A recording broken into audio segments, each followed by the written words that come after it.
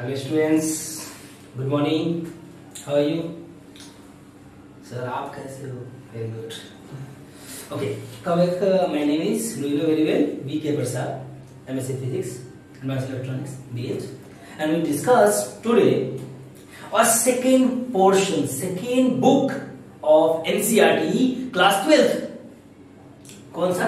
Second part. Sir second part शुरू हो गया, इंट्रो हुआ है, टॉपिक नहीं, इतनी जल्दी कंप्लीट नहीं होगी. अच्छा, सेकेंड पार्ट, पार्ट सेकेंड. और पार्ट सेकेंड में क्या क्या चीजें हैं? तो पार्ट सेकेंड में स्पेशली एनसीईआरटी के हिसाब से सेकेंड बुक में हम यूनिट नंबर 6 के बारे में समझेंगे. सर यूनिट नंबर 6 में क्या है? It's very interesting. सबसे ज्यादा क्वेश्चन बेटा इससे बनते हैं इस यूनिट से, तो आप इसको अच्छे से पढ़ो. बहुत ही लेंथी और बहुत ही इंटरेस्टिंग चैप्टर है. न्यूमेरिकल्स का इसके अंदर कॉम्बिनेशन बहुत ज्यादा है, वैरायटी ऑफ क्वेश्चंस आपको मिलेंगे. टॉपिक बहुत अच्छे अच्छे हैं, बहुत सारे टॉपिक 10th के साथ रिलेट करते हैं. बहुत सारे एनसीईआरटी ने पिछले साल इसमें से कुछ टॉपिक को हटा दिया है, तो मैं वो भी आपको नोटिफाई करूंगा कि कौन सा टॉपिक हमें इसमें से हट चुका है सीबीएसई से. Right, okay.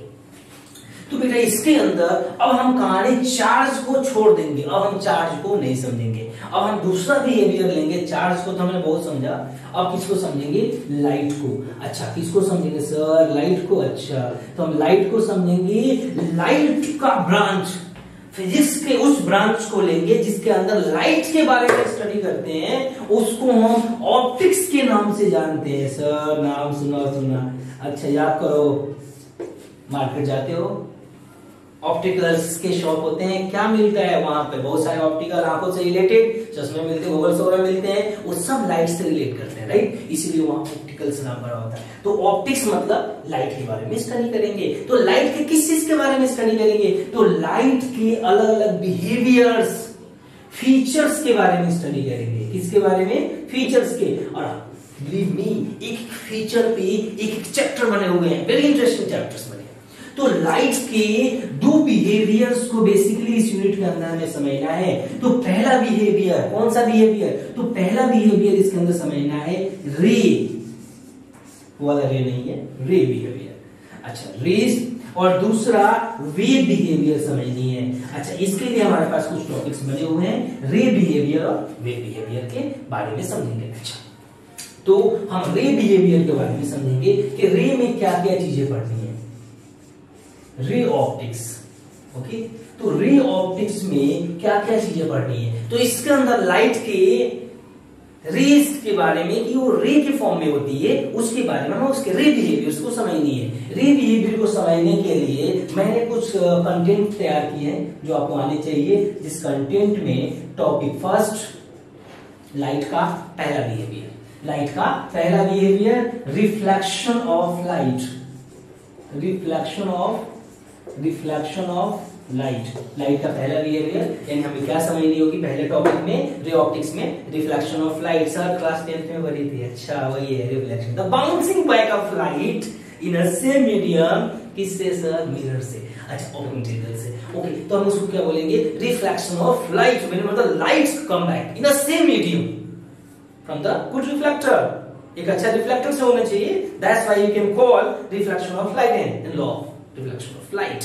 इसके फीचर्स को समझनी है. अच्छा, सेकेंड टॉपिक, लाइट का दूसरा बिहेवियर. सर कितने बिहेवियर? दूसरा बिहेवियर देखते हैं. दूसरा बिहेवियर है, स्पेलिंग को ख्याल में रखते हुए हम समझेंगे, रिफ्रैक्शन ऑफ लाइट. क्या है भाई? रिफ्रैक्शन. अच्छा सर क्या है ये? Refraction of light. जब लाइट एक मीडियम से दूसरे मीडियम में एंटर करती है तो अपने पाथ से डेविएट हो जाती है, अपना पाथ चेंज करती है. सपोज मैं ऐसे चल रहा हूं, ऐसे चल रहा हूं, अगर मेरा मीडियम चेंज हुआ, मैं लाइट हूं, अगर मेरा मीडियम चेंज हुआ तो मैं अपना पाथ भी चेंज करूंगा, लेकिन एक चीज चेंज नहीं करूंगा कि मैं स्ट्रेट पाथ पे चलूंगा. Right, okay.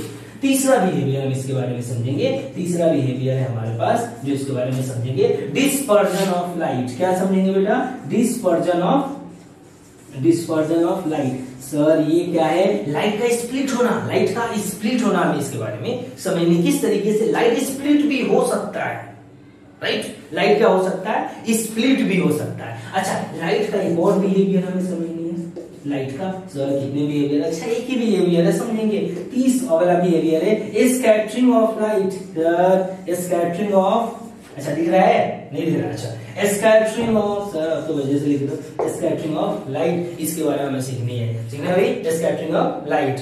तो हमारा ये स्कैटरिंग ऑफ लाइट। अच्छा स्कैटरिंग ऑफ लाइट हमारे पास होगी। अच्छा इसके बाद हमें और भी चीजें सीखनी है, इसके बाद हमें सीखनी है स्कैटरिंग ऑफ लाइट हमारे पास हो गया, इसमें कॉज इसके बारे में सीखेंगे, इसके अलग अलग एप्लीकेशन सीखेंगे। इसके अलावा हमारे पास है ह्यूमन आई।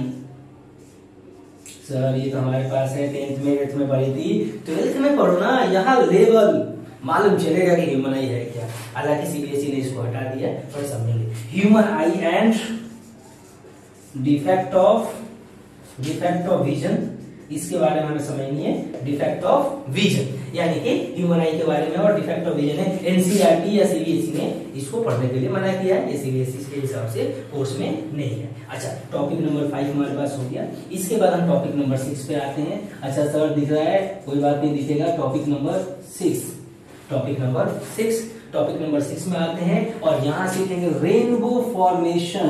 क्या सीखेंगे भाई? Rainbow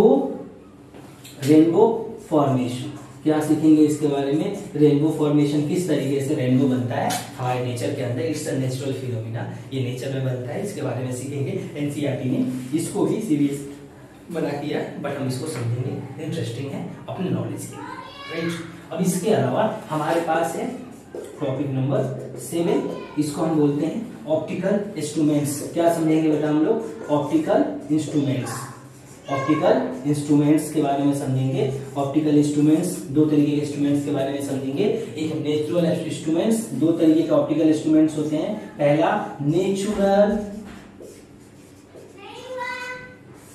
optical instruments, natural optical instruments कौन सा है भाई? नेचुरल ऑप्टिकल इंस्ट्रूमेंट्स में ह्यूमन आई, सर ह्यूमन आई ऑप्टिकल इंस्ट्रूमेंट्स, ह्यूमन आई बेटा नेचर ने बना रखा है, इसीलिए हम इसको नेचुरल ऑप्टिकल इंस्ट्रूमेंट्स के नाम से जानेंगे। सर आर्टिफिशियल कौन सा होता है? आर्टिफिशियल देखिए, इस वाले पोर्शन को हटा रहा हूं।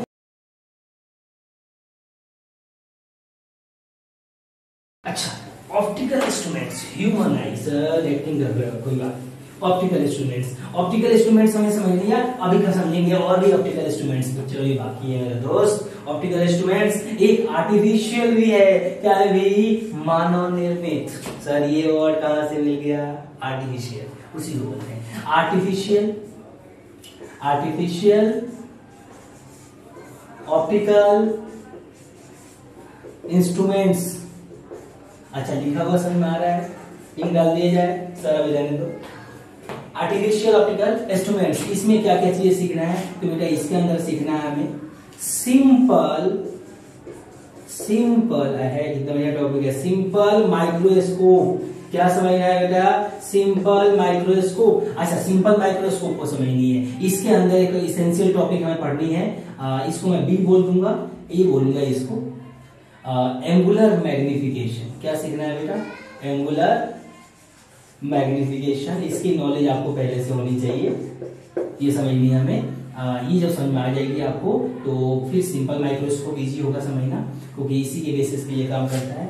दूसरा है compound, compound microscope, compound microscope के बारे में सीखनी है। अच्छा कंपाउंड माइक्रोस्कोप की मैग्निफिकेशन जो है इस वाले मैग्निफिकेशन से ज्यादा होती है, बस यही कहानी है, राइट। अच्छा इसको एक और नाम से बच्चे जानते हैं, पता है कौन सा नाम? पंडित जी के पास होता है ना, सिंपल माइक्रोस्कोप को मैग्नीफाइंग ग्लास, क्या बोलते हैं इसको? मैग्नीफाइंग ग्लास के नाम से जानते हैं, किससे? Magnifying glass. अच्छा इसके अलावा हमारे पास और टॉपिक है टेलीस्कोप, एस्ट्रोनॉमिकल, एस्ट्रोनॉमिकल टेलीस्कोप। अच्छा एस्ट्रोनॉमिकल टेलीस्कोप सर ये क्या है? ऑप्टिकल टेलीस्कोप, इसको स्पेस के अंदर किसी प्लैनेट्स को देखने के लिए यूज की जाती है, लेकिन इसकी एक ड्रॉबैक्स है कि हर चीज का ये इन्वर्ट इमेज बनाकर देता है। तो सर मून तो उल्टा देखे या सीधा देखे? आपसे मैं पूछ रहा हूँ, मून को अगर मैं बॉल को या मून को उल्टा देखूं सीधा देखूं, मुझे पता ही नहीं है उल्टा क्या है सीधा क्या है, तो स्पेस के अंदर इसका काम तो यूज हो जाता है, लेकिन अर्थ पे अगर कोई उल्टा है, सीधा है और उल्टा दिख रहा है तो हमारे लिए वो सुटेबल नहीं होता है। तो हम चाहते हैं कि हम उसको एक इरेक्ट इमेज देखें, सीधा इमेज देखें। इसके लिए न्यूटन साहब ने एक रिफ्लेक्टिंग टाइप टेलीस्कोप बनाया। क्या बनाया? Reflecting type reflecting type telescope बनाया। इस टेलीस्कोप की फायदा यह है कि इससे हम इरेक्ट इमेज देखते हैं, लेकिन इसके अंदर कुछ इनकन्वीनियंस, कुछ कारणवश खेद है हमें कि ये हमने यूज नहीं कर पाए। तो इसको एक साइंटिस्ट ने क्या कर दिया, इस साइंटिस्ट ने मॉडिफाइड किया, जिसको अजीबोगरीब नाम है, पता नहीं, मैंने तो नाम नहीं दिया अभी। केसे ग्रेनियन नाम के एक साइंटिस्ट ने, केसे ग्रेनियन नाम के एक साइंटिस्ट ने इसको मॉडिफाइड किया और केसे ग्रेनियन रिफ्लेक्टिंग टाइप टेलीस्कोप बनाया, रिफ्लेक्टिंग टाइप टेलीस्कोप बनाया। अच्छा, इतनी चीजें मालूम हो गई, ये हमारा रे ऑप्टिक्स का कोर्स हुआ। अच्छा, इतना समझ में आ गया। अच्छा, ये पहले नोट कर लिया होगा, पहले नोट हो चुका होगा ये सारी। अच्छा, अब हम आते हैं वेव ऑप्टिक्स पे। किस पे आते हैं बेटा? वेव ऑप्टिक्स पे। सर वेव ऑप्टिक्स समझे? हाँ, अभी समझेंगे वेव ऑप्टिक्स को। तो वेव ऑप्टिक्स में क्या सीखना है? अच्छा, अभी समझा। तो वेव ऑप्टिक्स लाइट के वेव नेचर को समझाने के लिए एक साइंटिस्ट आए। सर फिर से साइंटिस्ट आए, कोई बात नहीं, आएंगे। तो साइंटिस्ट आए जिनका नाम है हाइगेन्स। तो हाइगेन्स ने पहली प्रिंसिपल्स दी थी, तो उसके बारे में हम समझेंगे। तो दूसरा हमारा पार्ट बी हो गया ऑप्टिक्स का। ऑप्टिक्स का पार्ट बी, वो था पार्ट ए। पार्ट बी में हमारे पास है वेव ऑप्टिक्स। इसको उल्टा हुआ फिजिक्स माना जाता है। थोड़ा सा इसके अंदर कुछ चीजें इमेजिनेशन बेस्ड है जो हम देख नहीं सकते, लेकिन समझेंगे इसके बारे में। तो इसके अंदर हमें कुछ चीजों को समझनी होगी। जैसे इसके अंदर हमें समझना होगा पहला इसके अंदर हमें समझना होगा ईथर मीडियम। पहला हमें क्या समझना होगा? ईथर मीडियम के बारे में आपको मालूम होनी चाहिए कि आपने अभी तक सुना हुआ है कि सर लाइट को चलने के लिए मीडियम की जरूरत नहीं होती है, लेकिन एक्चुअल हम बात करें तो लाइट को भी चलने के लिए हमें मीडियम की जरूरत पड़ती है। फॉर एग्जाम्पल, तो ईथर को आप देख नहीं पाते हो, पहला रीजन। क्यों नहीं देख पाते हो? सपोज आप वाटर को देख पाते हो। यस, डेफिनेटली सर हम वाटर को देख पाते हैं। क्यों देख पाते हैं सर? क्यों देख पाते हैं? अच्छा, वाटर को इसलिए देख पा रहे हैं क्योंकि वाटर से हम बाहर है। तालाब के अंदर का पानी हम तभी देख पा रहे हैं, तालाब से बाहर है। तालाब के अंदर चले जाएंगे तो हम पानी को नहीं देख पाएंगे। तो क्या वाटर एक मीडियम हो? यस। अच्छा, एयर के अंदर हम लोग है, एयर एग्जिस्ट करता है, you know very well, you know also. Okay, लेकिन एयर नहीं दिख रहा है। एयर को देख सकते हो, एयर की हाइट अर्थ से 9 किलोमीटर है। ये मैं नहीं बोल रहा हूं, टॉरिस वाली का एक्सपेरिमेंट है, क्लास 11th में आपने पढ़ी थी इलास्टिसिटी। तो अगर हम 10 किलोमीटर 11 किलोमीटर की हाइट पे चले जाएं तो हम एयर का क्लाउड्स इजीली चारों ओर गैस की क्लाउड देख सकते हैं। गैस के एक पूरा हम फॉर्मेशन देख सकते हैं, यानी कि हम मीडियम से बाहर गए तो देखें। वैसे ही ईथर पूरी स्पेस में है और हम उसको इसलिए नहीं देख पा रहे हैं क्योंकि हम मीडियम से बाहर जा ही नहीं सकते, हम स्पेस के बाहर नहीं जा सकते। That's right. तो हाइपोथेटिकल मीडियम के नाम से हम इसको जानते हैं। कैसे जानते हैं? हाइपोथेटिकल